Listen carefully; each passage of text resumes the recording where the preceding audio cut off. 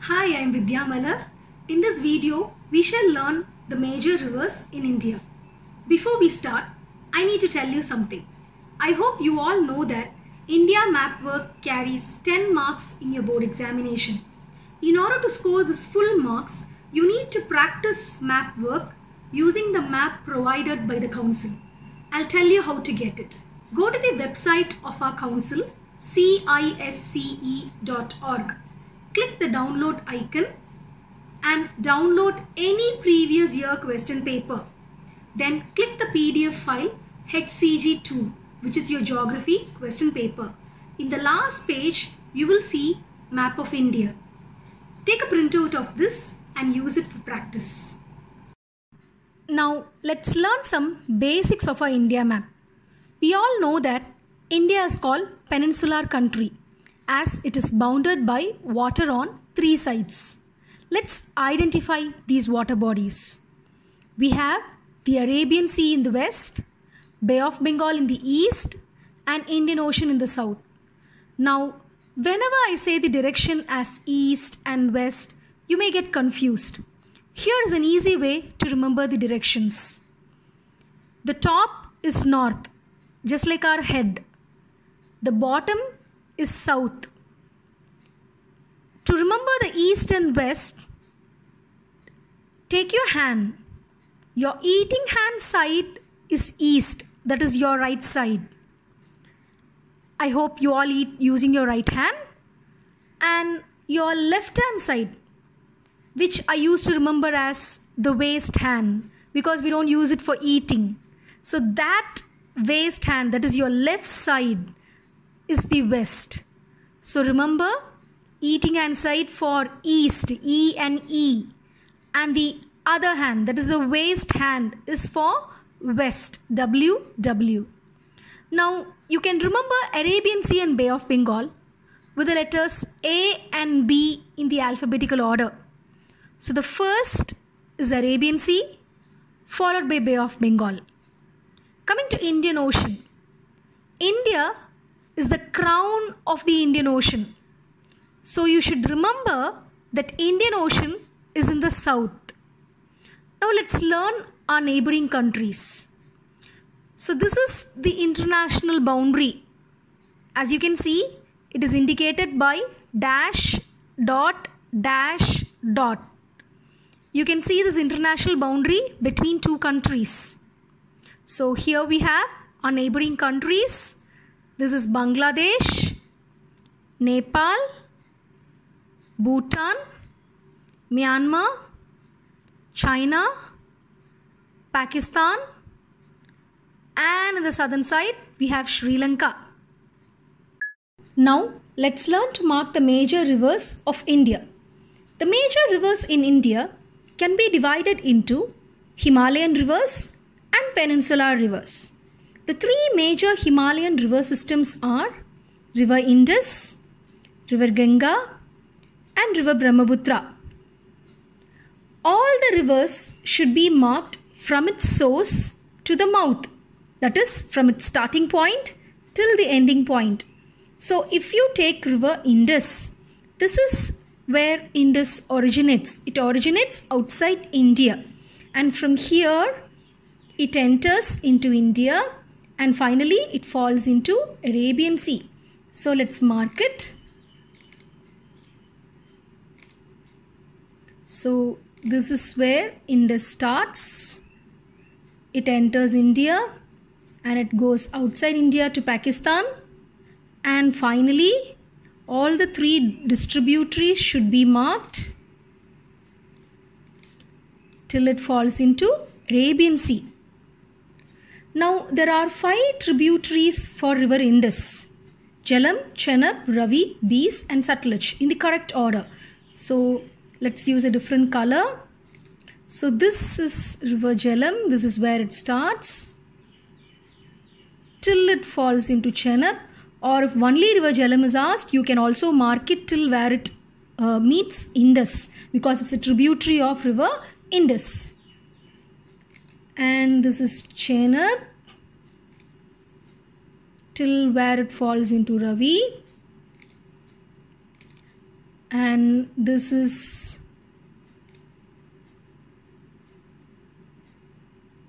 Ravi. Mark it till where it falls into Sutlej.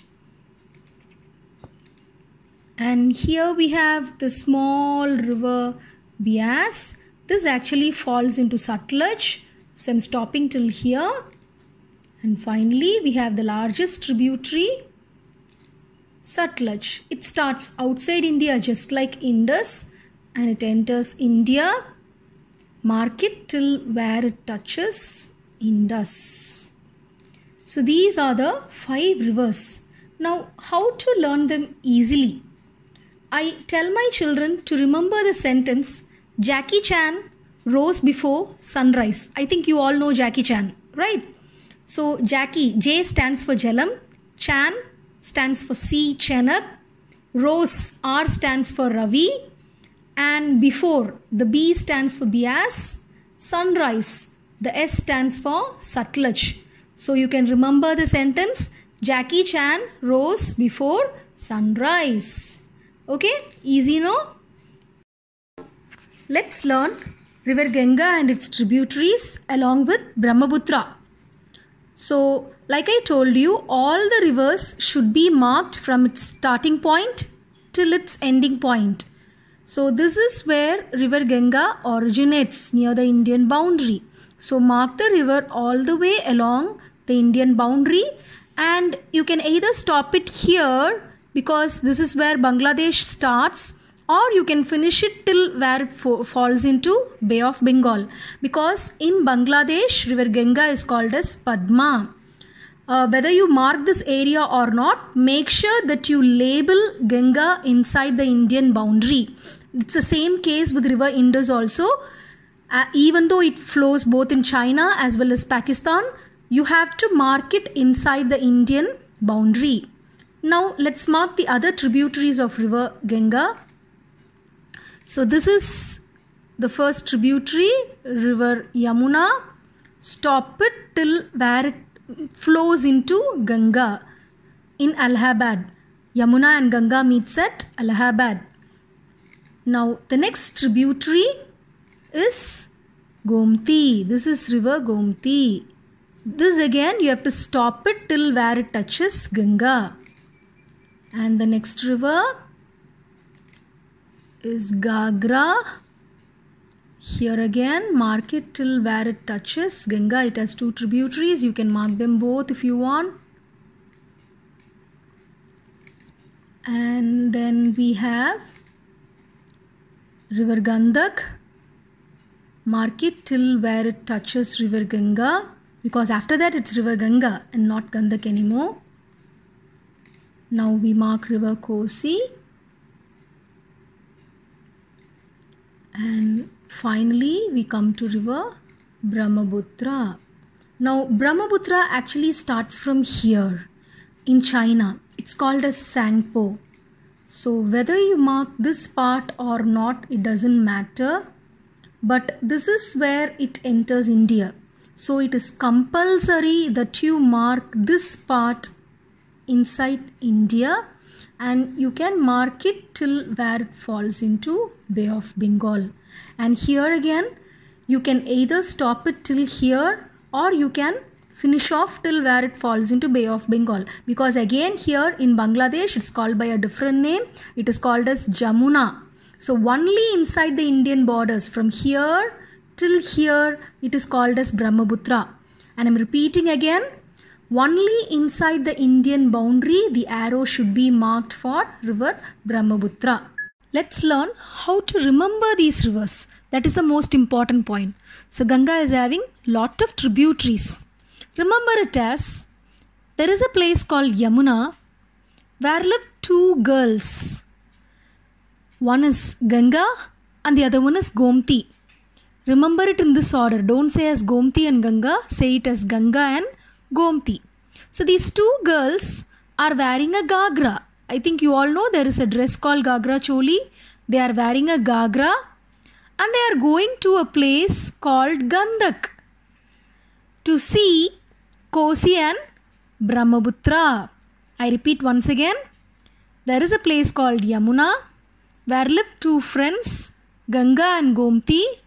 They are wearing a gagra and they are going to Gandak to see Kosi and Brahma-Bhutra. Easy, right? Now coming to the rivers that originate from central India and joins Yamuna and Ganga. So here we have river Chambal and Betua, the tributaries of river Yamuna. So when we mark, make sure that you mark Chambal from its starting point and end it till where it touches Yamuna. Same way with river Betua, this is the starting point, end it till where it touches river Yamuna. And then we have the other tributaries of river Ganga. This is river Son, end it till where it touches Ganga. So it has one more tributary, mark both. And here we have river Damodar. So it's enough if you just touch it like this, marking both the tributaries. Now how to remember these four rivers? I tell my kids to remember the sentence, Chambal and Betua had a son named Damodar. So what is the name of their son? Damodar. So Chambal and Betua had a son named Damodar. Now let's mark the peninsular rivers. Starting from river Narmada. This is its starting point. Mark it till where it ends in Arabian Sea. Then coming to Tapti, the small river, starting point till where it touches the coastal area. So that falls into Arabian Sea. Then Mahanadi. This is the starting point of Mahanadi. Mark it till where it falls into Bay of Bengal. Then coming to the largest river in South India, Godavari. Mark it from its starting point till where it touches into Bay of Bengal. Then coming to Krishna. Now coming to Krishna, this is its starting point. Mark it fully till where it flows into Bay of Bengal. Now Krishna is having a tributary called Tungabhadra. Like I've told you earlier, whenever a tributary is asked, mark it only till where it touches the main river, Krishna. So Krishna is the main river, and whenever Tungabhadra is asked, you mark only the small part till where it touches the main river. So coming to Kaveri, Kaveri can be written as Kaveri or Cauvery. So it has different spellings. Whatever spelling is given in the question paper, you follow that spelling. So mark Kaveri fully like this. So now very important, how to remember these rivers, which is Narmada, which is Godavari. I'll tell you. Remember, Narmada tapped Mahanadi. I think you know the meaning of tapped. That is to strike someone, to show them something, or to call them something. That is tapped. So here Narmada is tapping Mahanadi. Why is Narmada tapping Mahanadi? To show that Godavari is kissing the cat. Godavari is kissing. Remember K, Krishna for kiss. And the for Tungabhadra. And cat, C for Kaveri. So I guess it's very easy now. Right? So I think you all understood very clearly. So Narmada is tapping Mahanadi to show that Godavari is kissing the cat. So easily now we have learnt all the 24 major rivers in India. For the board exam, when you mark these rivers, please do not use different colors like this. You are supposed to mark the rivers only using light blue color pencil. And like I told you before, don't forget the arrow should be inside the Indian boundary. Do not mark it in China or Pakistan even though the river is flowing there. And third point, do not forget, try to write all the places using capital letters so that it's very neat and legible.